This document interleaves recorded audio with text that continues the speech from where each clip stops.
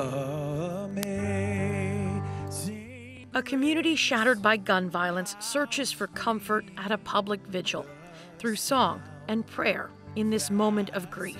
As the healing begins, we will recover. We will not let the actions of one individual impact our resolve. Police guided thousands of shoppers from the outlet mall Saturday afternoon, emotional survivors reuniting with loved ones outside.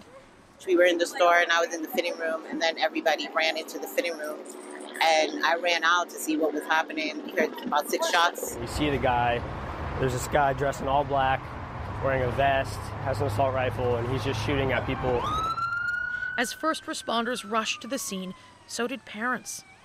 To see your son come out with his hands over his heads and have to walk past dead bodies, it's not something any parent or anybody should ever have to see.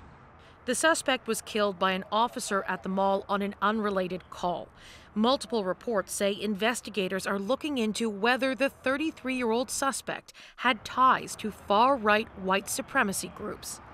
The familiar public rituals of mourning are well underway, and so is the familiar debate that always follows these events.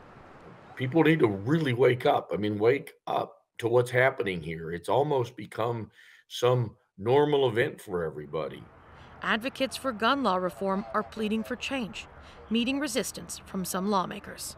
I know people want to make this political, but prayers are important, and they are powerful in the families who are devastated right now. It's believed the gunman was armed with an AR-15 style rifle, the same kind of weapon that has been repeatedly used in mass shootings in the United States. Katie Simpson, CBC News, Washington.